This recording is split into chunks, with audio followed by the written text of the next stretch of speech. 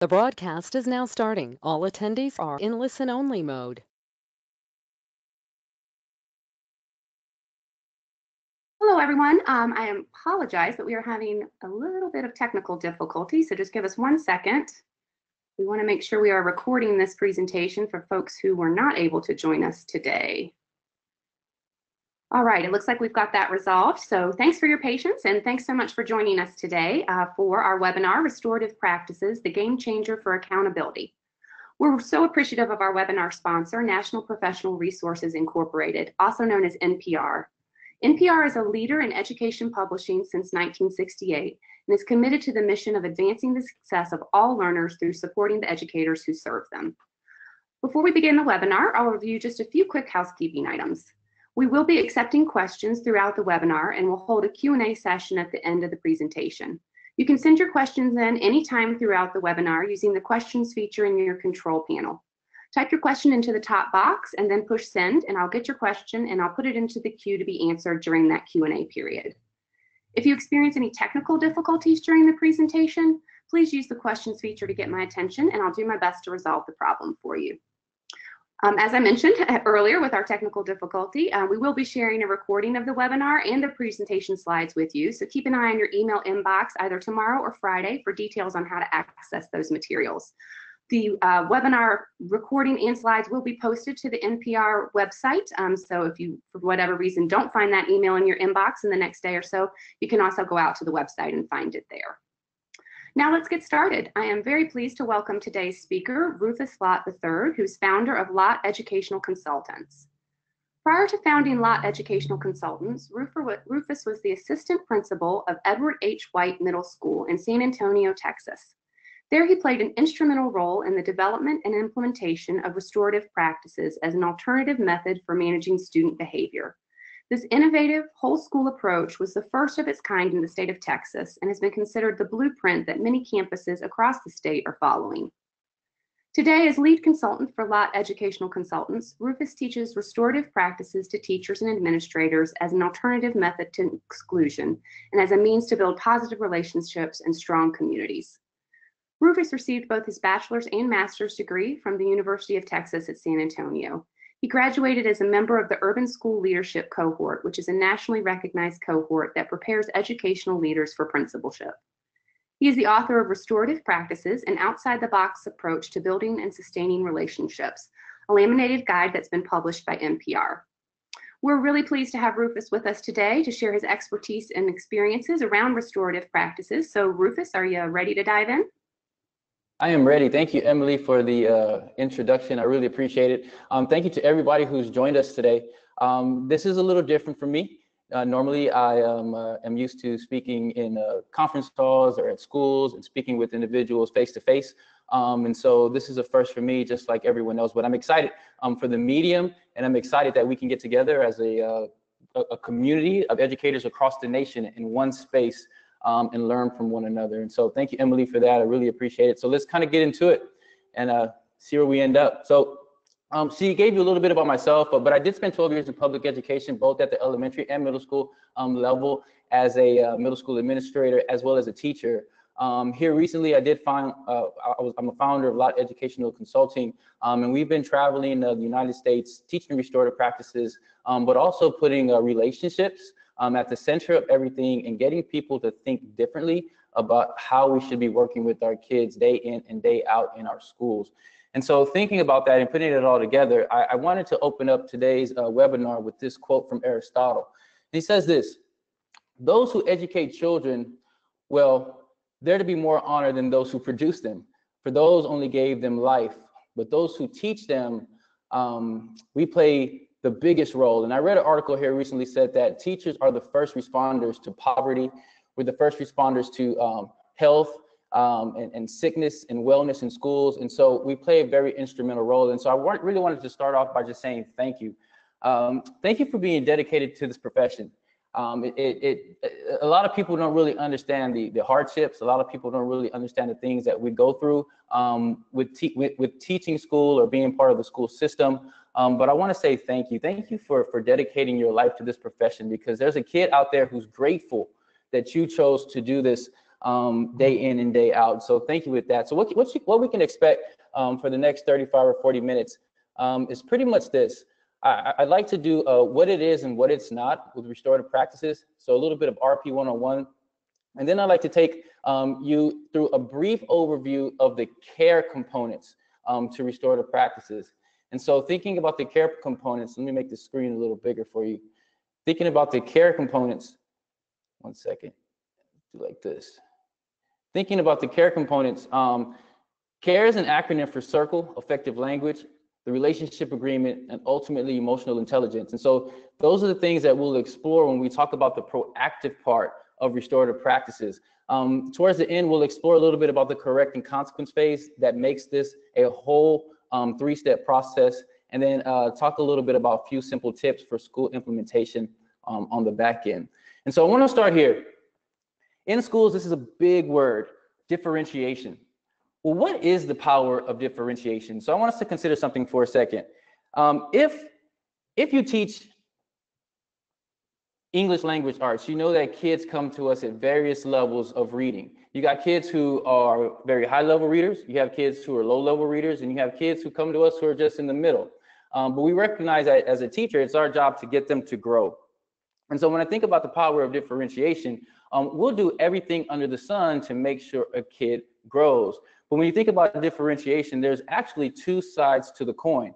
And when you think about the two sides to the coin, we have to consider that the differentiation piece is really what matters. And so thinking about differentiation, George Evans says this: every student can learn, just not in the same day or the same way. And so truly restorative practices, the way that I've come to understand it and come to define it, is pretty simple. It's just a differentiated relational approach to managing student behavior proactively as well as reactively. And so thinking about that flip, or the two sides of the coin, most of the time we think of academics when we think of differentiation, but there's another side to it, which is behavior. And so typically when we think about behavior, we don't think about the things that we have to do in order to differentiate with our students. And so when you think about differentiation, it is two sides to the coin. And so we can't just focus on differentiating and meeting their needs academically, but for our kids who struggle the most, we've got to differentiate in behavior as well. And so you'll hear words like individualization, or you'll hear words like differentiation throughout the presentation. And so when you think about academics, as an educator, as an administrator, as teachers, we'll do all the things there on the left side under the sun to make things happen for our kids and meet their needs academically. But when you think about behavior, that's like the dark side. And typically we give our kids one more chance, we assume willful disobedience, and eventually, if they can't conform to our expectations, we sort of tell them that they don't belong. And later on in the presentation, we'll talk a little bit about how belonging is such a pivotal thing when it comes down to this process and creating those environments for our kids. And so if we were to break it down, because restorative practices or restorative justice is known as different things in different parts of the country, it's this huge umbrella. And so we've taken it and we've kind of breaking it down into a way where our administrators and our teachers have exact roles, so that we know exactly what it is that we're doing, and we're playing our role to the best effect for our kids. And so thinking about proactive measures, most of the time, things that are proactive are happening in the classroom. And so we're asking from our teachers, more importantly, is that they continue to build environments where relationships, trust, empathy, and a sense of belonging runs rampant in those classrooms. Those are the environments that we want for our kids to feel as though they belong. And the more that we can get our kids to feel as though that they belong, the more they're going to want to be with us at school and perform to our expectations. But on the backside, restorative practices brings on a whole other world of accountability. And we call that the reactive side. And so this is going to give us our opportunity to work through our kids to help them reach meaningful accountability when it comes down to repairing relationships. And so thinking about it and putting it all together, I chose my words very carefully when we created this definition. It says, this process serves as the platform for meaningful accountability with an attempt to dismiss exclusionary consequences and to avoid zero tolerance policies. And I think that's very important, because there's a lot of models right now out in the nation that say this process is the anti-consequence program, or is the anti-zero tolerance program. And I tend to have a different outlook on it and a different argument. And this is why. To me, zero tolerance is a great thing. in its inception.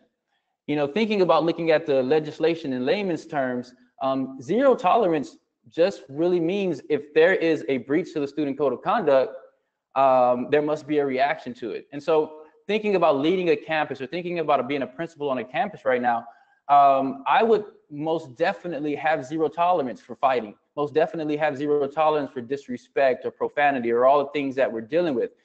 We should have those high expectations, and we have to teach those expectations. The crazy thing that what we did with zero tolerance is we sort of perverted the legislation and we predetermined all the consequences. And so that's sort of kind of why we're in a situation now where if we don't do something, then disappointment on the back end persists because there's an expectation, and we put ourselves in this box by predetermining all the consequences, and it leaves us kind of filling the gap on the back end because we recognize that those consequences aren't necessarily meeting the needs of our kids, and therefore they're not changing their behavior because the system isn't set up a way for them to be held accountable. And so when you think about consequences, there's a lot of models out in the nation that say that this is the anti-consequence program. And I think that's one of the biggest fears when people are trying to come to this model or try to lead this from a whole school approach, is that people are very apprehensive because there's this misnomer or this misconception that consequences are going by the wayside. In the model that I've developed, consequences live side by side. The difference is that we cannot predetermine all of the consequences. Just like we don't predetermine all of the things that we do in differentiation with our students, we've got to give the opportunity for our students to seek meaningful accountability, but it may look different in different ways. And so if we are going to give a consequence, which we're going to talk about here in a bit, it's got to be meaningful and it's got to be logical. It's got to make sense for the situation, and we can't just do things to do things. And so when you think about this process in terms of it being a process in 3 phases, that very first phase is that connection phase. It's the connection phase, and we're hoping that in the classroom, that lives very prevalently. We want our teachers to be building relationships strongly with our kids so that they know each other and so that that sense of belonging is there in the classroom. But on the back end, because kids are going to mess up, things are going to happen, relationships are going to be violated, this gives us an opportunity to seek meaningful accountability through a correct phase, which we're going to talk about later. And then ultimately, it sets us up to a point where we can deal with the situation with all the data that we have, and then we can kind of blend that over into deciding, is a consequence necessary? And is that consequence ultimately going to be meaningful? And is that consequence ultimately going to be logical? But if you think about if you think about how we kind of split this up as far as phases, the connect phase really happens with the teachers in the classroom. All of those care components, being proactive and using those measures in the classroom, I think that's where it has to begin. I would argue that 90 to 95% of the issues that come to our offices as administrators start with the teacher and a breakdown in relationship in the classroom. And so when you think about connecting in the classroom, well, our roles as far as administrators happen on the reactive side to things. And so eventually our administrators help our teachers get through the phase of the correction phase, and then ultimately our administrators who are responsible for dealing with consequences or reacting to situations now have a blueprint for responding to a situation in differentiation. But thinking of it this way, right now our current system of discipline sets us up to do things backwards. And so when you think about doing things backwards, typically what we're doing right now in schools is that we're giving the consequence first, and we're hoping that that consequence fixes the behavior. And so what I'm saying, through the way the process is written, we're gonna connect first, then we're gonna figure out how to correct the situation, and then based on the data that we get in that correction phase, then we can turn around on the back end and decide what's gonna be better for the student, or better for the situation, or better for the teacher all around, when we decide what consequence is gonna be meaningful and which consequence is gonna be logical. And so when we think about consequences, most of the time, the consequences lead us to 2 paths. We've got a consequence outcome path, and we have an accountabilities outcome path. Right now, the way our system is set up, typically when I field a referral or a kid does something wrong in school, we usually land here with the consequence outcome. And in the consequence outcome, these are the questions that I'm usually asking. What rule was broken? who broke this rule, and ultimately, what should the punishment be? Now, on my campus years ago, when this was the path that we were taking, that led us to 1,149 types of suspension in one school year, with a school, middle school with 1,000 kids in it. And typically across the nation, as I work with other administrators and I work with other campuses, this is typically the path that people are taking, and we're coming out on the back end with a consequence. But when we think about accountability, we really want to slow down, and asking a different set of questions helps us get to the point where we can hold each other accountable and we can get a kid to think and reflect a little differently. And so those questions are pretty simple. It's what happened, who's been affected, and ultimately what needs to be done to make this right. And if we can get kids to reflect and think on those things and get adults on board to work together, then eventually we can get to the point of meaningful accountability where those things, or those consequences that we choose, are both meaningful and they're both logical. And so one of the things when we talk about implementation, and that I've been noticing as I kind of travel and working with different groups, there's this idea that what we're trying to do with restorative practices isn't the real world. And when I mean real world, there's this misnomer out there that we're not truly preparing our kids for the real world by taking them through these processes, because people think this is a soft approach.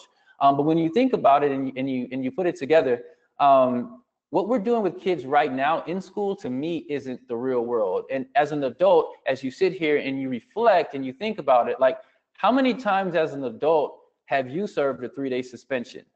Or how many times as an adult have you been placed in ISS for a half a day?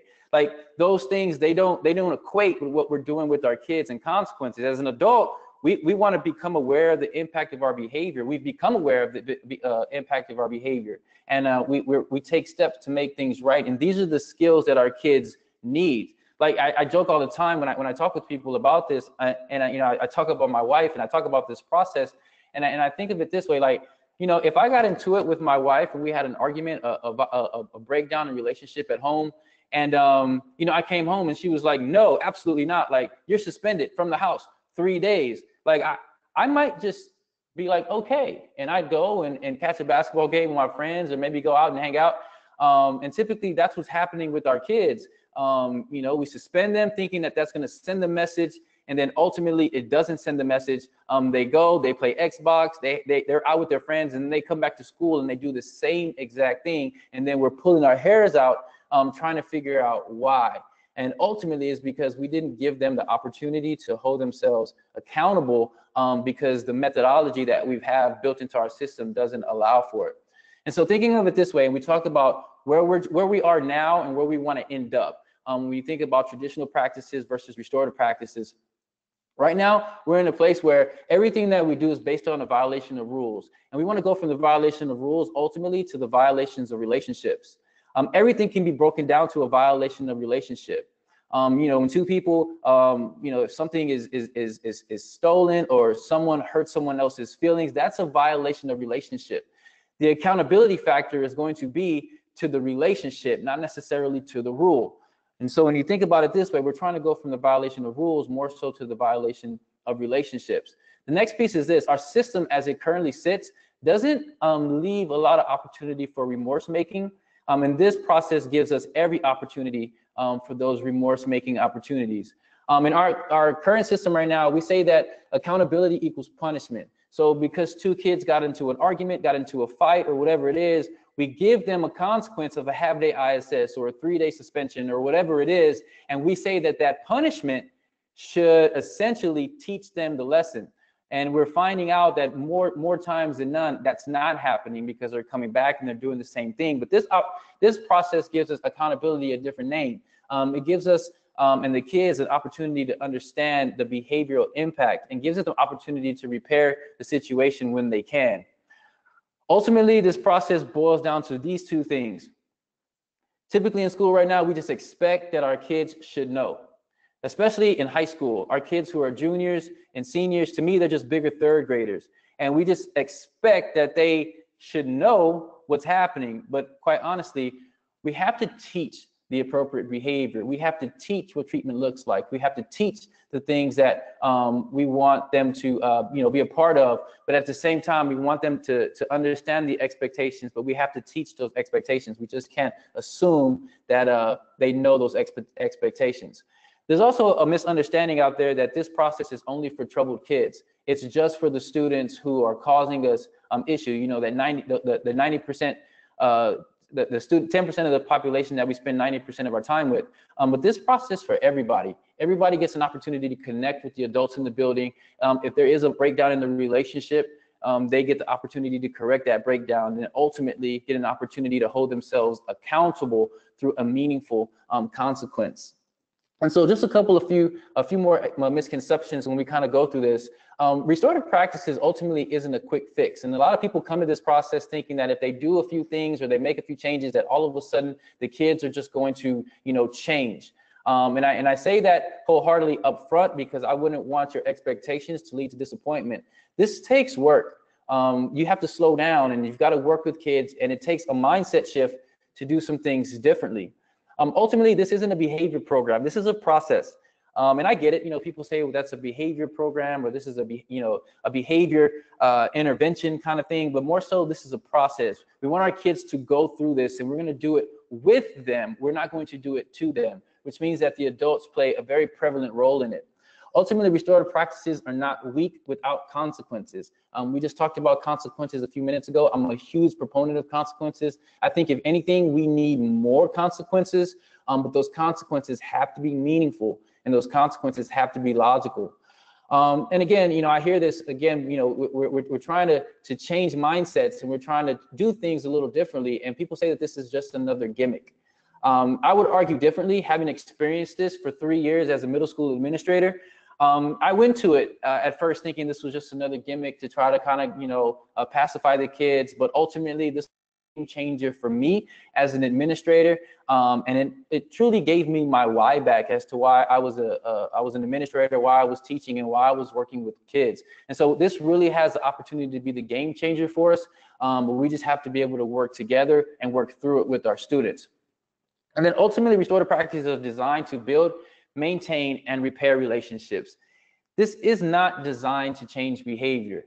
Change behavior is a byproduct of better relationships. But this process, the way it's built, is designed to do that. It's designed to build better relationships. And so ultimately, what we're trying to do through this process is that we're trying to create environments similar to these environments. And so I'm going to switch screens here for a second, and I'm going to play a video for you. But this is the environments that we're trying to create.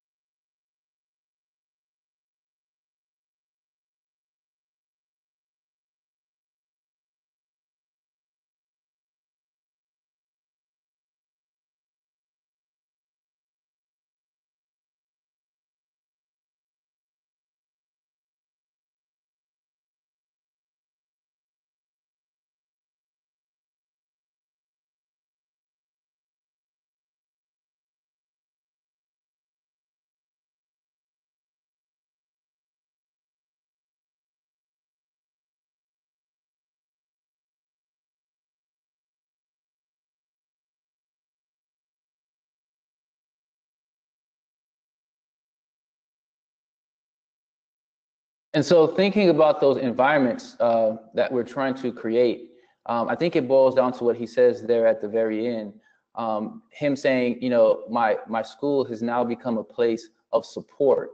And thinking about the environments that we're trying to create. That's why it's so important for us to build relationships with our students and be proactive on the front end as much as possible so that we can create those environments where our kids want to be. I had somebody the other day talk to me a little bit about, what are ways to curb absenteeism and to deal with attendance.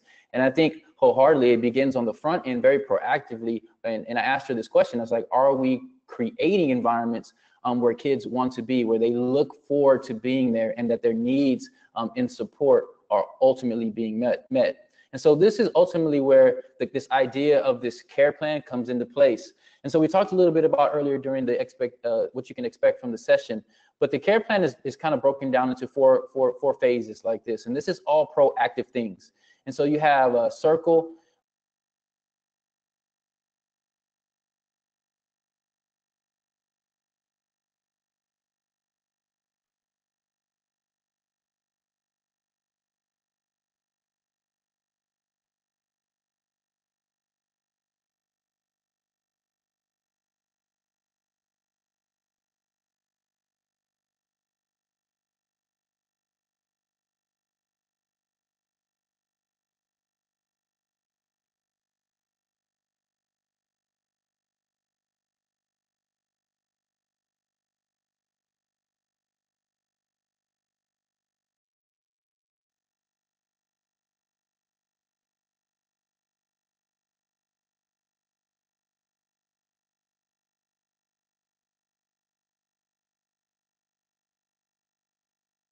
circles. We've got proactive circles, and then we have reactive circles. And we're going to talk about the proactive circles and what those circles look like in the classroom to help build relationships. And so what is a circle, and why are we using circles in the classroom? So looking at it this way, circles are used to build relationships.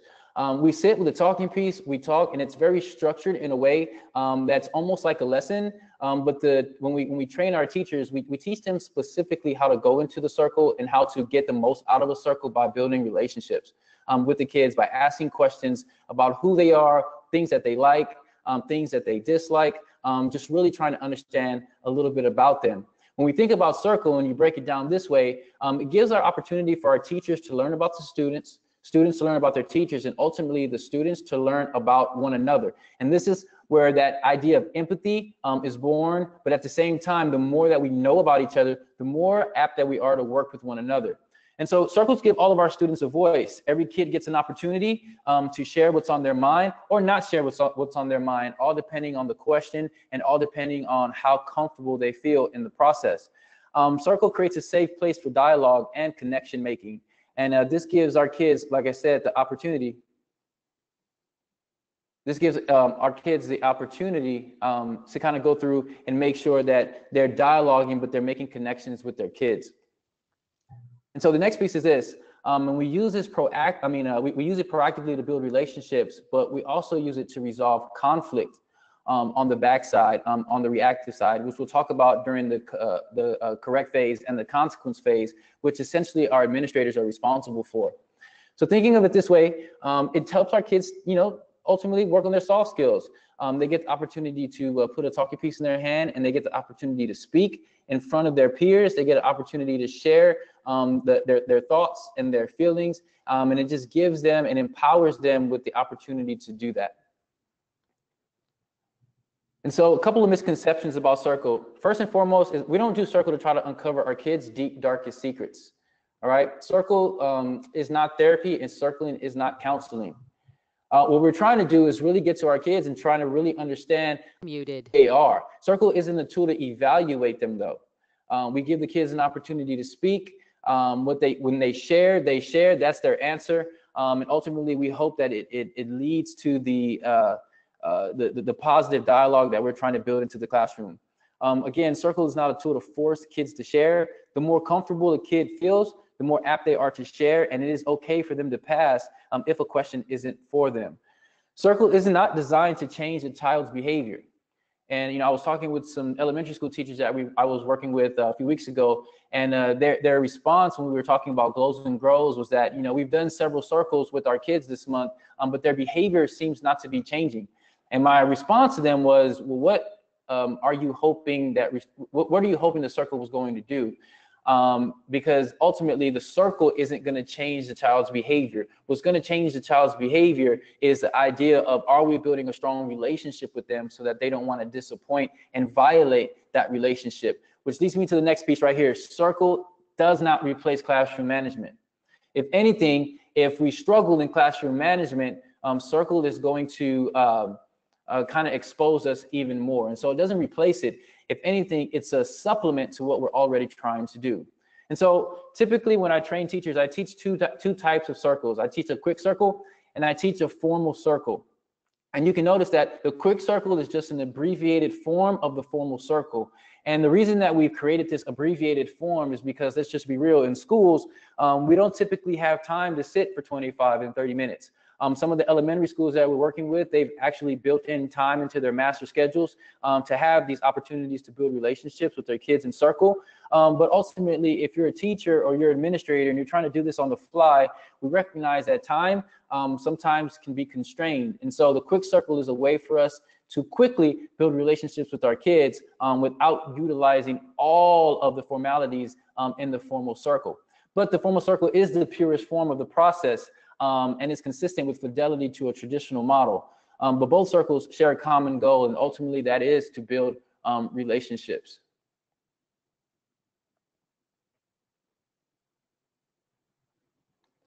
So I see that it says, we're sorry, but it appears we have lost sound.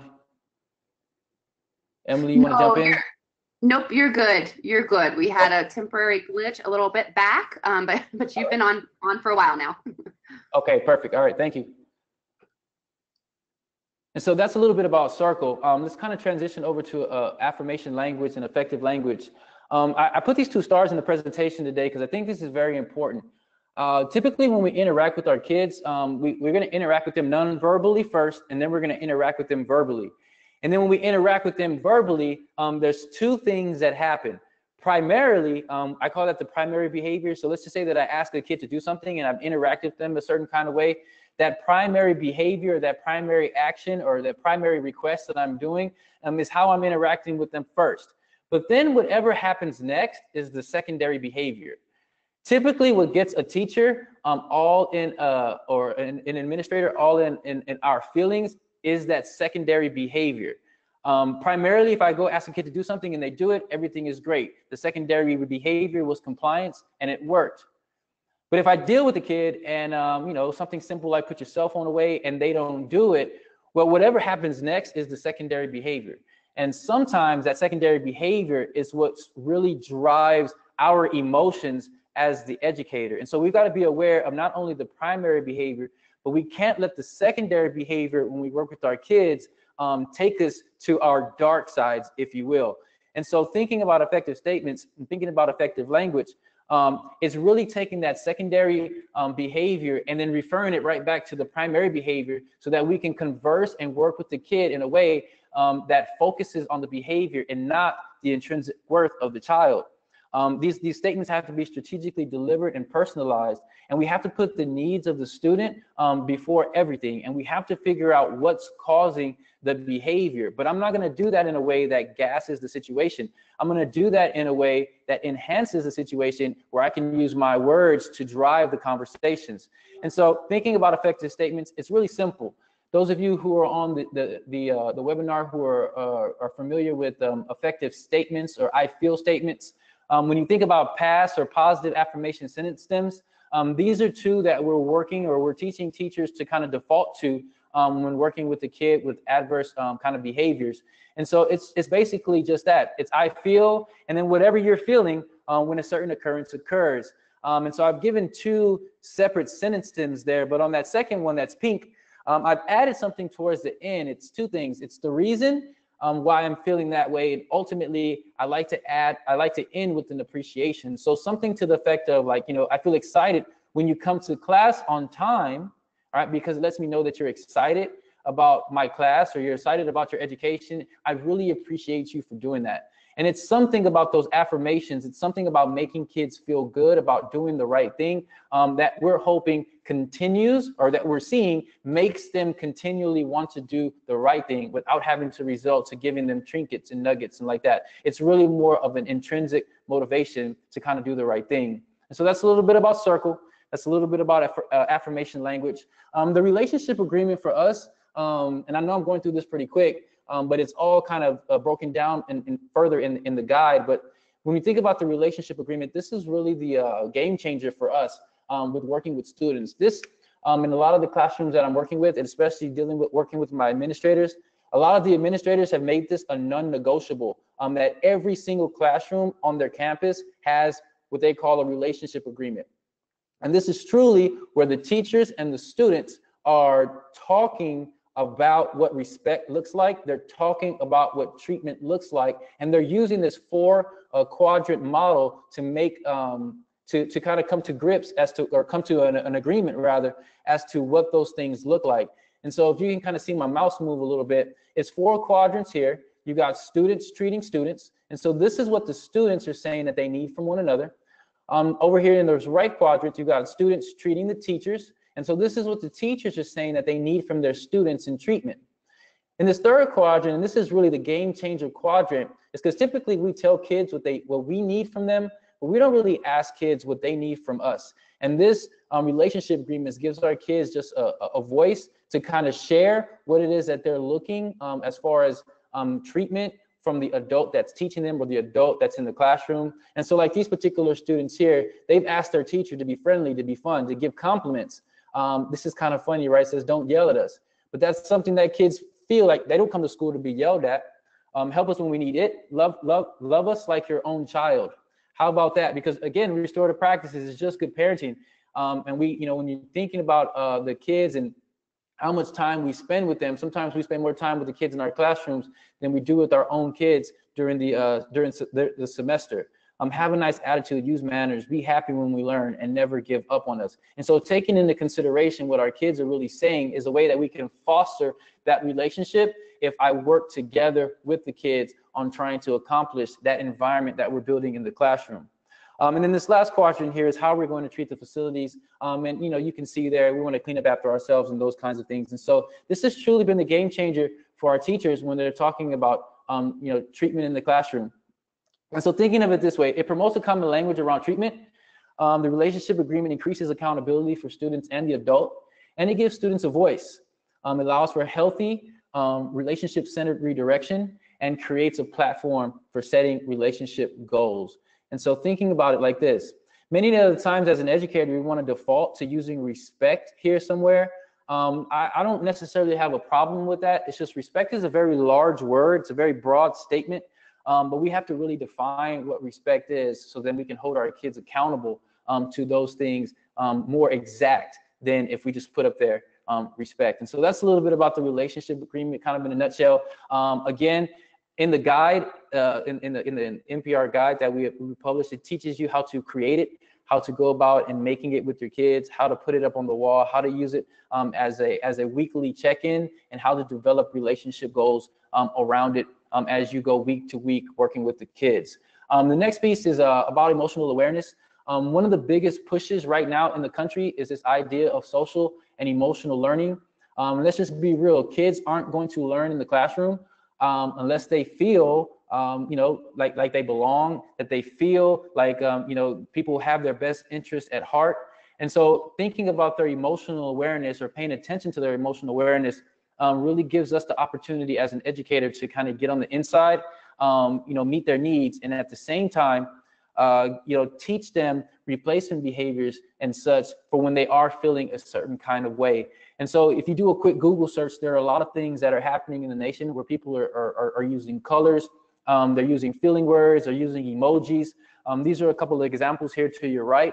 But how kids are using words to describe and colors to describe how it is that they are feeling. And then the teachers and the administrators are offering replacement behaviors, or offering cool down spots, or offering safe zones for our kids to deal with that anger, to deal with those emotions, and then get themselves back to equilibrium so they can get back into the classroom and that they can continue to learn. So that's a little bit about emotional awareness. And again, the guide breaks that down a little further with some other, nuggets as to how you can kind of do some of those things in the classroom or into the school building. And so that's the care plan. Essentially, proactively, when we teach teachers or we work with teachers, we typically just teach them the care plan. They get all the tools to do circle. They learn how to write circle, perform circle. They learn how to do everything there is to do with circle. We teach them how to use effective statements, effective language to role play. Ultimately, we teach them how to build and create the relationship agreement and how to use that as the center focus of the classroom to talk about treatment. And then we look at how do we create different metrics or matrices about emotional intelligence and how we can put those things to work for our kids and our teachers in the classroom. And so I want to transition from the connect plan over to the next piece, which is really the land of the administrator, which is the correct plan. And so when you think about the correct plan, that's that second piece in the middle. The correct plan is designed to help our kids get to that idea of meaningful accountability and where we can dismiss exclusionary consequences and choose consequences that are meaningful and logical. And so thinking of it this way, when we consider the correct phase, there's a bunch of things to think about. Ultimately, the correct phase is rooted in the 4Fs model, which is the facts, the feelings, the fix, and the future. And I'm going to go through this pretty quickly, but when we break this down and we work with our kids, essentially driven by those 4 questions that are right there. And so when we think about the 4 C's in the correct phase, we're going to collect the facts by asking questions like what happened, who's been impacted. As we move more towards the feelings, we're going to consider, how did these things make us feel? How did it make the other person feel? And what has been the hardest part for us in this process? As we work towards correcting the situation or the fix, we're asking our students and we're asking our adults or the people who are involved in the process, what needs to be done to make it right? What are you willing to do to make it right? And how can we correct the situation? And then it leads us to preventive measures in the future, which is how are we going to continue from here? So in the future, what can we do to keep this from happening again? What does everyone need? And ultimately, when should we check in? And so that's a little bit about the correct phase and how we're asking those questions in circle to gain intel from our kids so that we can decide what it is that we need to do with our kids on the backside when it's time to choose a consequence. And if our kids if our kids feel as though, or if we feel that the kids are taking responsibility for their actions, have come up with ways to fix and repair the situation, then that gives us enough intel that we need on the backside so that we can work through a consequence for them that's meaningful and that's logical. And so this is a couple of reasons why we would kind of enact a restorative chat or a restorative circle. Few of those reasons are this. We want to work through an officer referral. We want to repair harm, resolve conflict. Typically, we want to reintegrate someone back into the community. Maybe they've left, they've come back, or maybe they've left because they've gone to an alternative school kind of situation, but they're back now. We want to reintegrate them. To support our extra or intensive behavior students.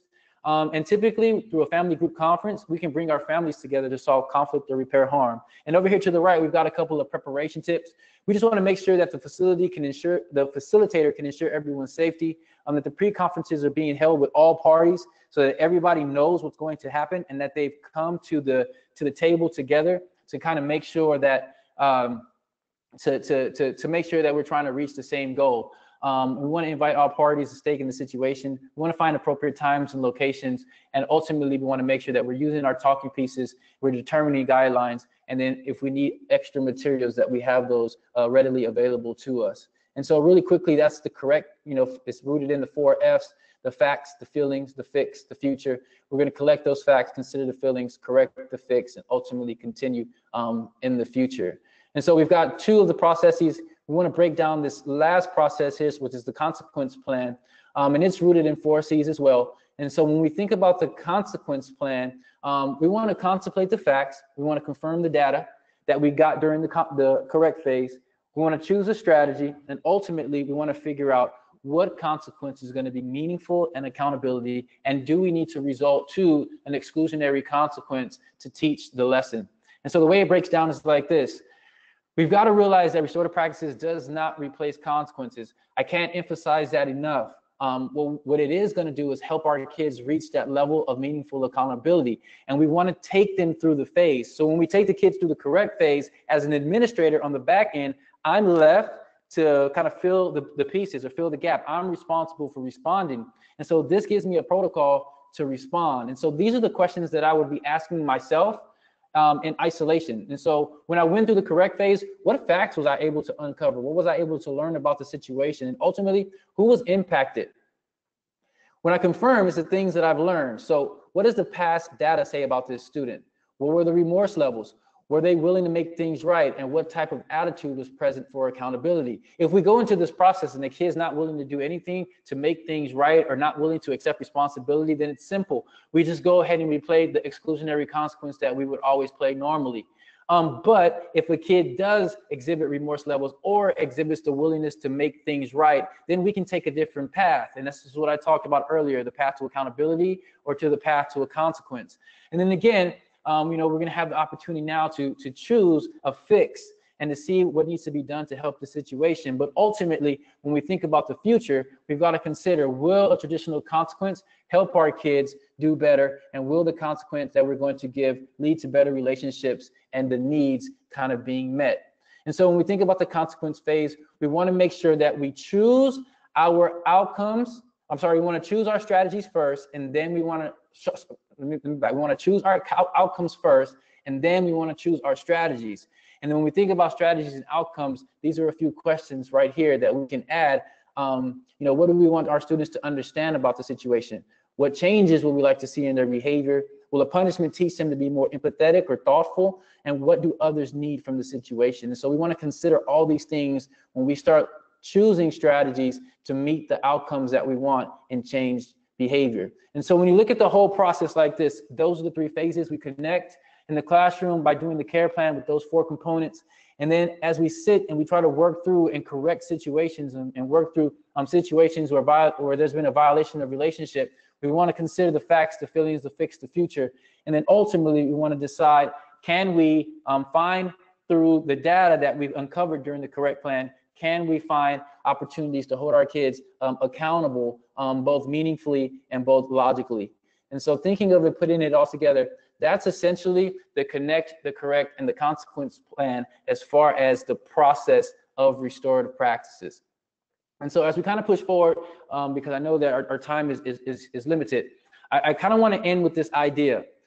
This whole process is rooted in this idea of belonging, but it's rooted in data. And so when you think of Maslow's hierarchy of needs, as an educator, I think it's without saying that a kid isn't going to learn math, reading, science, or social studies if they don't have their physiological needs met.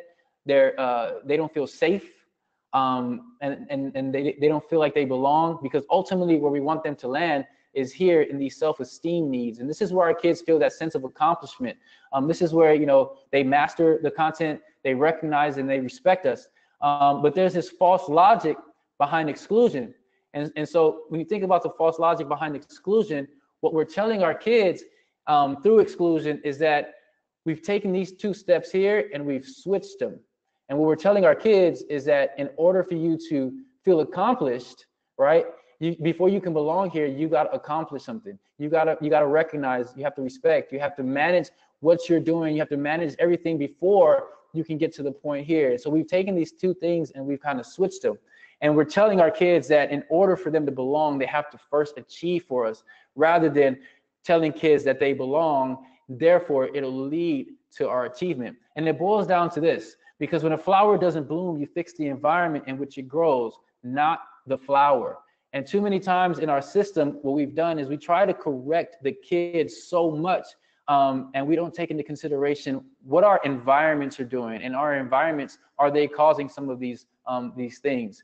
And so thinking about this quote and thinking about the environments that we build, like I said, I've been traveling between the nation, essentially, talking about this idea of belonging, this idea of, can we build these environments in our schools where kids want to be, where they feel as the teachers have their best interest at heart. And I was home, and this is my brother, this is Ronnie Lott. Ronnie's a hip hop artist, and what I tasked him with doing, and when I say he's a hip hop artist, he's a starving hip hop artist. But what I tasked him to do is I tasked him to create a song based on the first person viewpoint of a kid who's in our buildings and is struggling.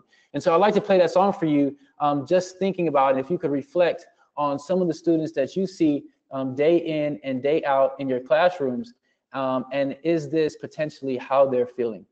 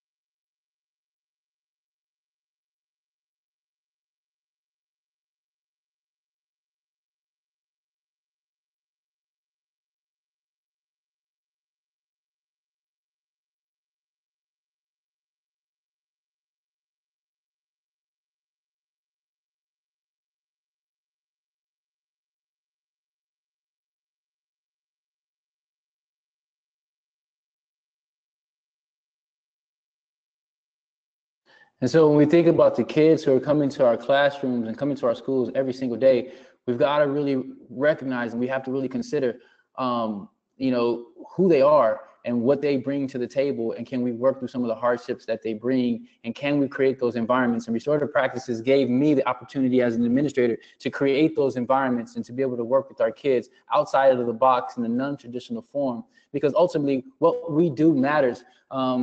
But it's why we do it that matters so much more. And so as we end today's webinar, I just really want to thank everybody for joining us.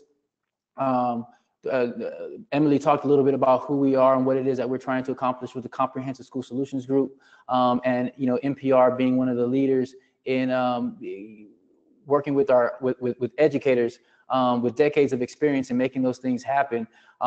Again, well, we are going to pause a little bit and we'll take some time to answer questions that we're going to, because I'm going to send this back to Emily.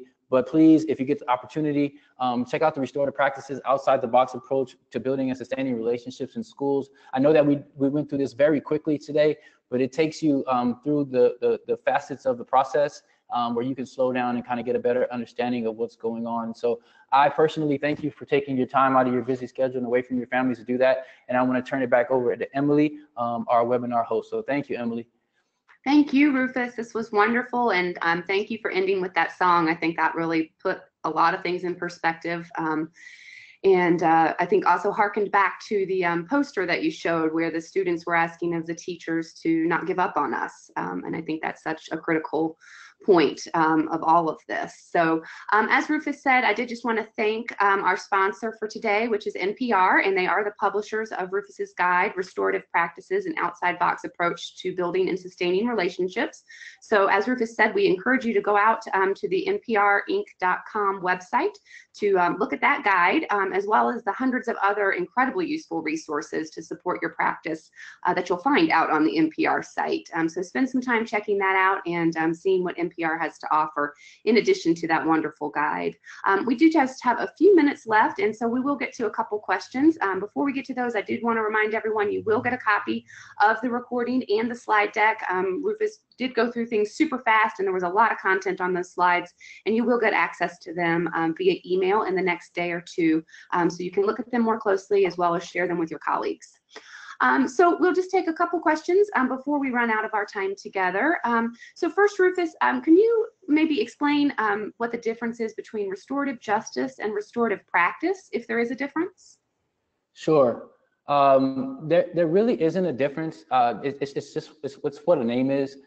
We've kind of evolved from restorative justice. When we brought this to my campus 4 years ago as a pilot, we called it restorative discipline.